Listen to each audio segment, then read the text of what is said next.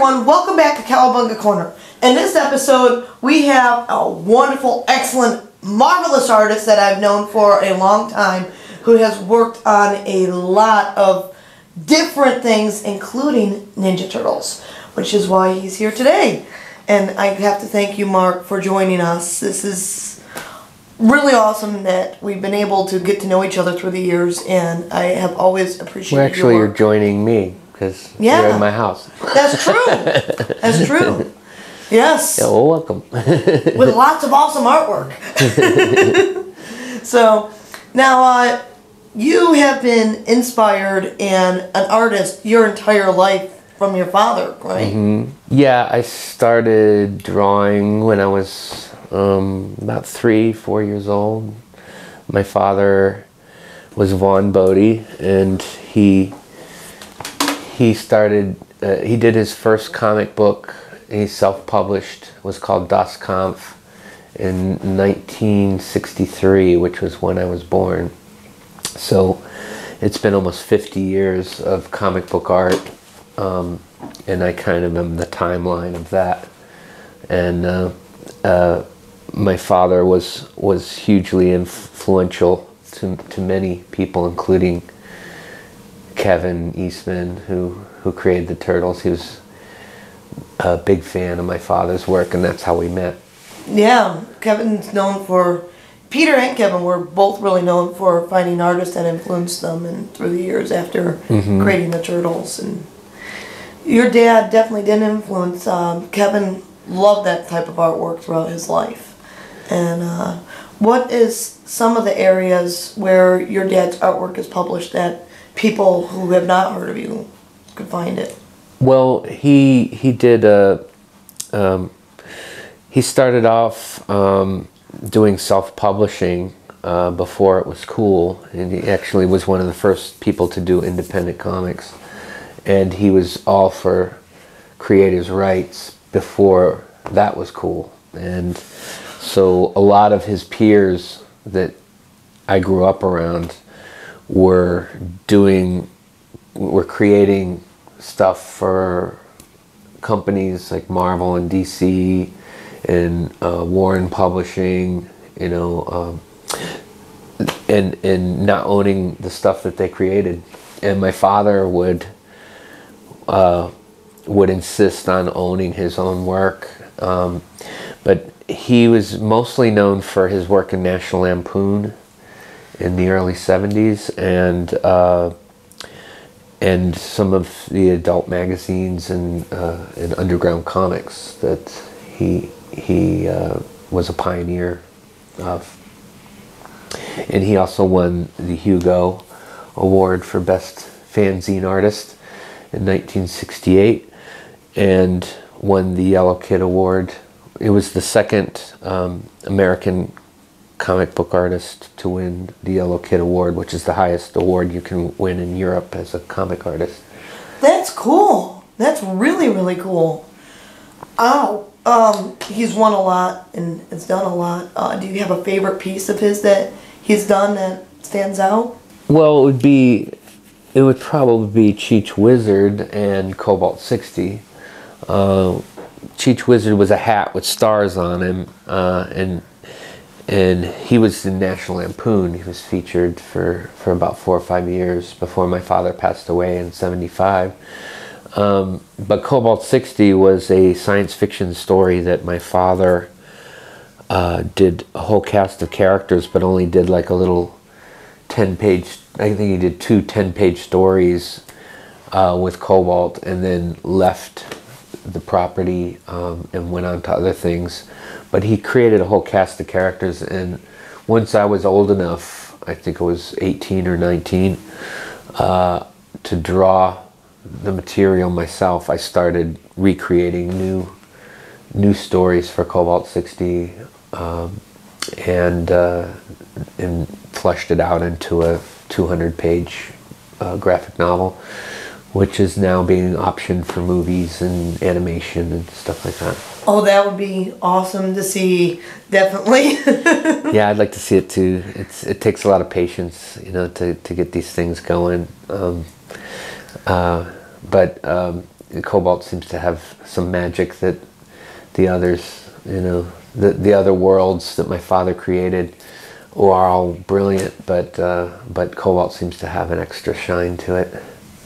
And I was mentioning to you earlier that I met Kevin at a San Diego comic convention, I think in 1985, 86 maybe. And he approached my table and he was like, I'm a big fan, and you know, I created this comic book called Teenage Mutant Ninja Turtles, which I had vaguely heard of. I wasn't familiar completely, but I made like I was. I was like, oh yeah, I know that. It hadn't quite gotten to that, you know, huge place that it became, but yeah, like for instance, this is a drawing that my father did in 1968, and I redrew this for a recent art show, but you could see in the feet that, you know, the influence of some of the Ninja Turtle design elements came from, and even in the beak a little bit. If you just expand it out this way, you know, it's just you know, there's similarities there, and everybody has influence. And my father had his influences in you know, Walt Kelly's Pogo, and even the lizards. My father's famous lizards came from Walt Disney's The Rite of Spring, you know, from Fantasia. Yeah. Where the duck-billed dinosaur falls into the muck. And my father went home that night. He was just a child, I think of 14 or 15 years old. He went home and he took the duck-billed dinosaur and put a human body on it. And there was the birth of the Bode lizard. Which are really well known. Yeah, they're pretty, you know, in spray can culture, our characters are universal in that genre, and it's worldwide now. It's like every major city that has spray can murals, or I hate to use the graffiti, the G word, graffiti, but wherever there's a huge presence of graffiti, usually the graffiti artists will put their piece and then put a Bode character next to them, and it just became synonymous with the urban culture of spray can art. That's a cool way to be spread around, because everyone will see those. Yeah, it's a free billboard, you know. Yeah. I'm not sure that my father would have liked it at first. I think whenever somebody got too close, like one of his peers would get too close to his style, he would ruffle their shirt and go, hey, you know, I've worked hard to develop my style, and you are not gonna, you know, get so close that people mistaken your work for mine. And he was very adamant about that, and into owning everything, and protecting his rights as a creator. And he was way before his time in that. Yeah, because a lot of creators did not keep their stuff through the years. So all these characters created, and it's just to the company. No, he knew Jack Kirby, and he knew Stan Lee, and people like that, and early on they were just work for hire, and they really don't own anything. You know, the DC, Marvel owns all those characters that they created. Kirby created all kinds of the biggest superheroes we know today, and there's barely a mention of him in some of these movies and stuff that come out, but he was one of the designers. But that's just the way it goes. Turtles when you do. Has done their nod to Kirby with the Donatello one-shot, which was made into a cartoon, and the King. Yeah, yes, absolutely. So, yeah, we've definitely seen, because Eastman and Laird do try to get out the names of the artists that inspired them. There's no holding back that they were inspired with Daredevil and all these different comics that were out at the time. Frank Miller, yeah. Yeah. So, what was your first published piece of artwork that you actually did? Well, the first piece of artwork I ever sold was, I was at a convention in New York City with my father at a Jim Warren convention, and I think Frank Frazetta was the guest of honor. and he had Sea Hag was one of his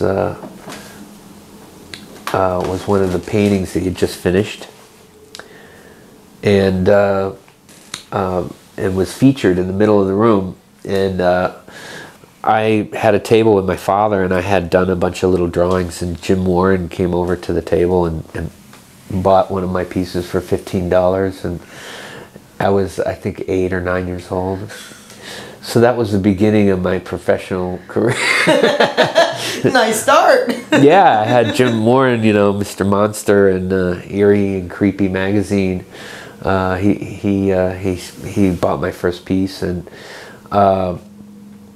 I later got published in a little thing called Cosmic Circus when I was 15, and that was probably the first time I saw print. But then Heavy Metal magazine after that was like at the time Matty Simmons was running the magazine, and he wanted my father to be part of Heavy Metal when he first started it. And my father died. Like my father actually pitched to him that they call it Bode magazine, and I have the dummy book that he gave to Matty Simmons. Says, don't call it Heavy Metal, call it Bode. And and he was like actually into it. He was like thinking about it. But my father died a few weeks later, and it became Heavy Metal. And so when I was 15, I colored my father's strip Zooks, First Lizard in Orbit, about a lizard that goes into outer space, and it's based on the Apollo trips to the moon. A tragic little story, but I colored it and did a pretty good job for a 15-year-old, because I'd been drawing since a little kid at that point. So that was my first real professional job, was working for Heavy Metal magazine, and then I snowballed it into working for Epic Illustrated, where I was inking and coloring my father's unfinished work, and then eventually Cobalt 60. You know, at 19, I started doing Cobalt 60 for Epic Illustrated. Archie Goodwin was the editor at the time, and that's Marvel. So I snowballed my career, and just by following the path of my father, and so. It's always been up and down, it's a roller coaster being an artist and making a living. But if you're diverse and don't put all your eggs in one basket, the arts can be very comfortable living. And I've been very fortunate to have had a legacy that has unfolded before me. He made a great road for you to get into. Yeah, I don't think he ever would have got into tattooing or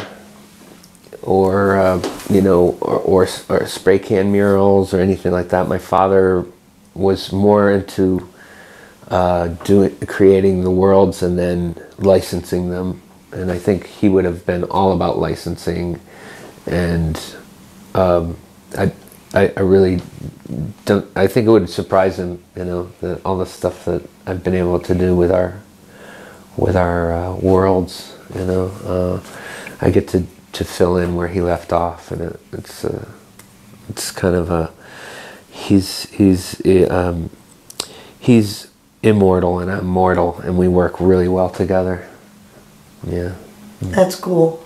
That's really cool. Mm-hmm. So, you've got such a wonderful art background, and we were able to have that experience of seeing some of it in the Ninja Turtle comics. Now, how were you approached to do the comic? Did he ask you when you first met, or later? Actually, it was me that approached Kevin. After we met in San Diego that year, I had kind of like that black and white boom that happened that year, or those years, mid-'80s.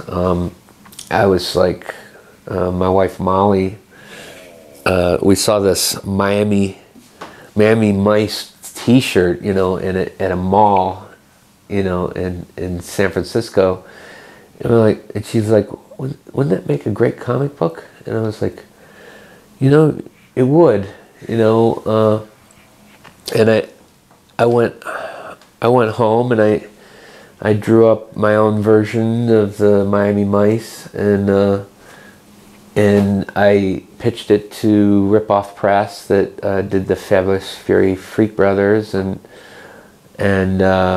because they were just down the street, and I said, I got this idea for a comic book, and black and white is really hot right now, and they were like, well, you know, Fred Todd was like, oh, I don't know, sounds questionable, but I'll give it a go. You know, we need something new going on here. We need new blood, and so I within a month I banged out the comic book, and it sold like 60,000 copies, and then printed another one and sold more, and so like in a year's time it was 180,000 comics we sold in 1 year of Miami Mice, and I didn't expect it to fly like that. In fact, I killed it before the print runs were below 20,000, because you know, they were on second and third printings and stuff. I just didn't expect it to go that far, and I didn't want to live with Miami Mice the rest of my life. I was hunting mice underneath my drawing table. You know, there was mice running around in the garage I was working in, and I was down there with a BB gun late at night, you know, working on Miami Mice and like hunting these mice with my BB gun. And I was like, you know, we've gone too far with this. We have to end it now. But to get back to what you asked, in number 4, which was the final issue of Miami Mice, I asked Kevin to do a guest spot and put the Turtles in with the, and also Dave Sim. So we had Cerebus, the Ninja Turtles, and Miami Mice all together in the final issue, and that's how we started working. And then he said, well, why don't we do an issue together? And we're on issue number 18, and would you like to do a book together? And I was like, absolutely. It sounds like a lot of fun. And well, what should we do? And then I came up with some crazy, like, some idea about some old, Godfather type figures, like, you know, Italian mobsters, you know, versus the Turtles. And it was like, there was some good ideas there, but we weren't feeling it. And then I said, but, you know, I'm a big Bruce Lee fan. Why don't we do Bruce Lee meets the Turtles? You know, how can we go wrong? You know, and Kevin was like, yeah, that's it. You know, and so we did a tribute to Bruce Lee, and it was off to the races. And we had a ball. You know, me and Eric Talbot and Kevin had so much fun. I think it's the most fun I've had in a comic. I think Kevin says that too. But we really just were like, had grins on our faces the whole time we were working on it. And when we divvied up the artwork, it was like real cutthroat too, because we all wanted certain pages, and we had to, you know, flip coins, and, you know, it was pretty nasty in that hotel room when we were breaking up the artwork for that particular issue. But after that, I did number 32, which where the Turtles go to Egypt, and my wife Molly is one of the characters in that. And then I did Time's Pipeline after that, which was where the Turtles go to a Bode planet and turn into lizard turtles. Yeah, I remember that one. You displayed that at TurtleCon in '92. That was a lot of fun to watch. So yeah, you have done quite a bit, and it's really exciting to actually have gotten that chance to see you in the Turtle Comics. I know that's where I first saw your artwork, and since then I've went around and seen a lot more of your style and learned about your father. So Ninja Turtles introduced me to the fandom of your work, and I appreciate that. Thanks, Kevin. Yeah, Thank you, Kevin. Yeah. And Pete. Now, you guys eventually did even go to Northampton and live there for a little bit. Was that because of working with the turtle, or was that just some other influences of moving out east? No, that was directly related.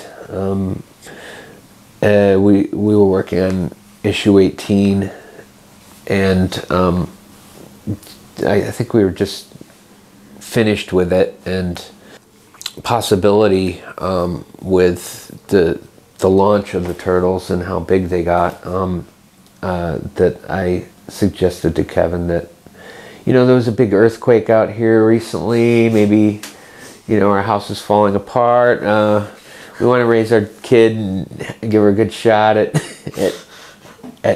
you know, being an adult. so maybe what do you think about us moving out there? And Kevin's like, yeah, you want to do it? Come on, you know, like there'll be plenty of work for you.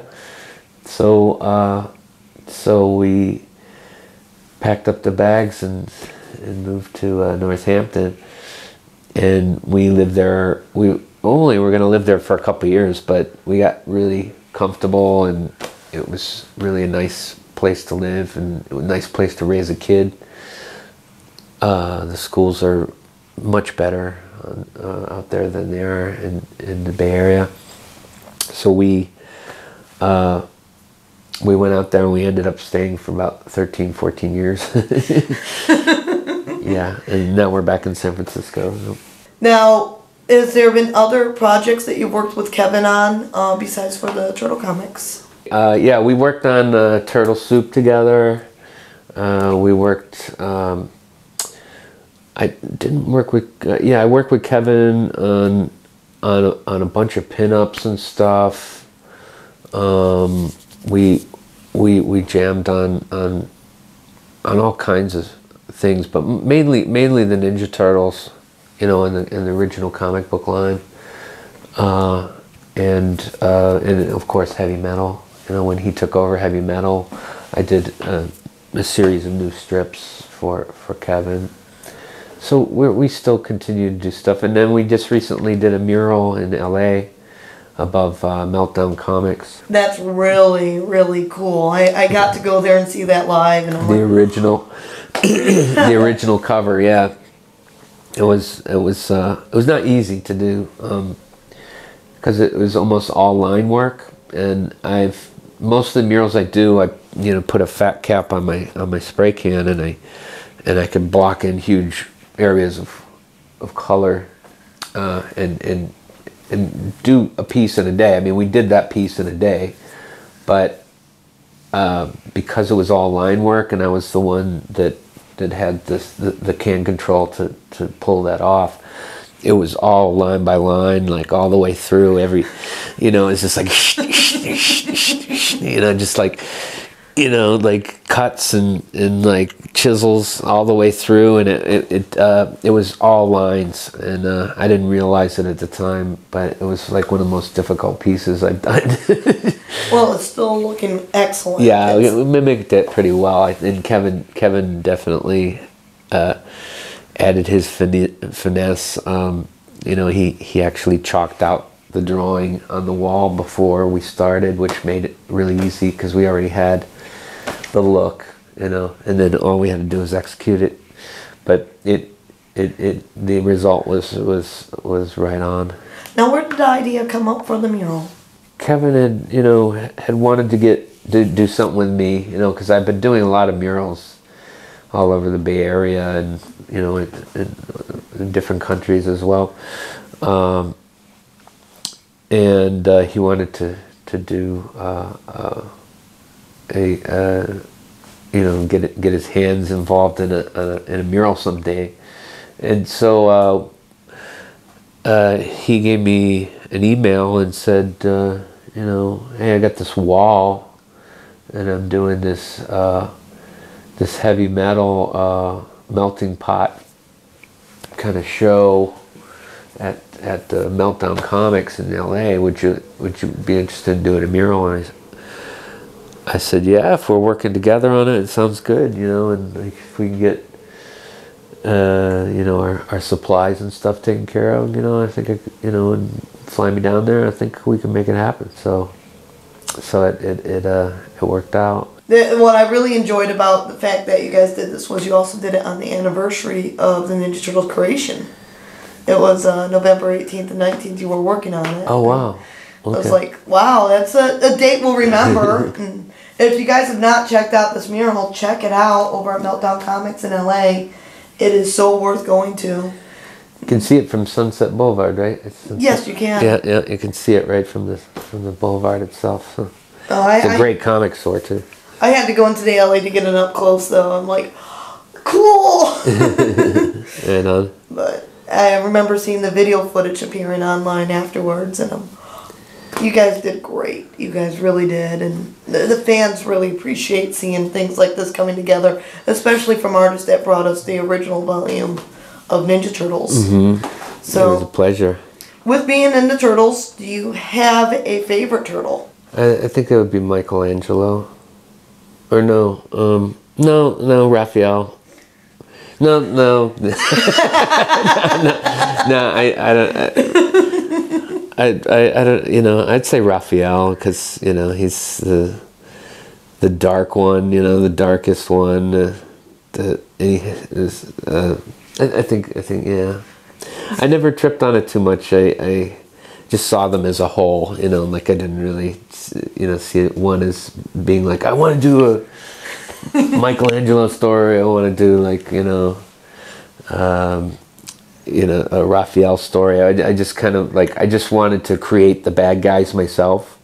So that's one of the things you'll notice in my versions of the Ninja Turtle comics is that they never use Shredder or the other bad guys in the stories, because those are the fun things to draw. You know, I want to come up with the things that the turtles battle, and that's the fun part of it. So, you know, so you'll notice that I don't really use some of the old, you know, some of the regular bad guys. I usually just like to make them up. With the comics, do you have a favorite of the issues you did? Was it the first one? You mentioned that was the most fun to work on, or the final product, which one stands out to you the most of the turtle issues? Yeah, it would probably be issue 18, yeah, because it was fresh, and by the time we got to the other one, you know, it seemed more of a job, and like we were trying to get through it. Whereas when we first started on that first issue, it just there was a chemistry that was brand new and really exciting, and the turtles were just getting on TV at that point, and everything was just super exciting, you know, and like the sky's the limit, what's going to happen next, you know. It was just, there was an excitement in the air that's unequaled, and you know, taking limos everywhere we went, and we're just silly cartoonists. Out of the way, a cartoonist is coming, you know. It's like that, you know. It was like a good thing to experience, like a rock and roll lifestyle. But we were just cartoonists, you know, like, you know, a butler at a fancy hotel, you know, where they're not used to anybody but suit and ties, would be like, "Mr. Bode, looking mighty smart today. How did you get here, by the way?" I was like, "We draw turtle comic books." And he was like, oh.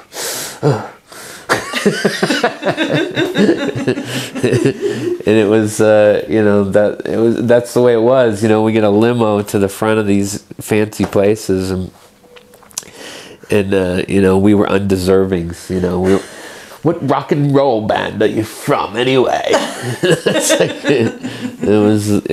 You know, it was always, you know, I was always happy to announce that we were cartoonists. Do you have any projects that you are working on right now, murals or anything that fans can look into seeing by the time we get this? I mean, I'm constantly working on new stuff. I'm mostly gearing up for some gallery shows in Europe. One in Zurich and another one in Barcelona. And some French curators. I've been talking about doing a Bode museum show in Paris. So the curators came to my house and went through our body of work, and my father's work and my work, and they see it as my father being the beginnings of graffiti art in France. You know, his bubble style letters and his characters are being touted as the beginnings of this new art form, which isn't new anymore. It's now 30-something years old, but my father is a founding father of that. So the French want to do a proper museum show. So we might be looking at a museum show in the near future for Bode. That would be awesome. Bode exhibition, yeah. You've gotten some great responses going overseas towards your artwork and your father's. Would you like to share any of that experience with the viewers? You know, I don't take myself too serious, but I've had people meet me and bow.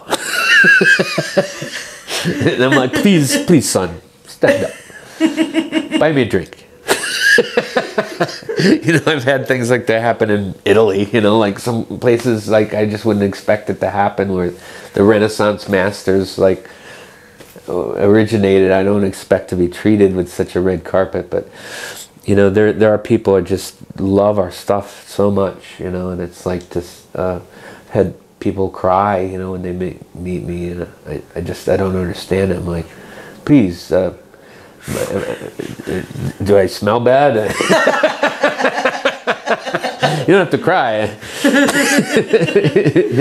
You know, and it's you know, I never expect this stuff, you know, but it happens, and I think it's just because the people grow up with these characters and loving them, and it's like a teddy bear, you know, like when you have favorite teddy bear and you see it again after like, you know, 20 years, you kind of get the same reaction, you know, like, oh, you know, like, so I think that's just, you know, why people have that reaction, because they grew up with Cheech Wizard like I did, and they grew up with the lizards and the Bode girls and the, you know, and it's fond memories, and those are positive images, you know, and there's a home away from home there, you know, and I think when people meet me, that all kind of, you know, becomes overwhelming, you know.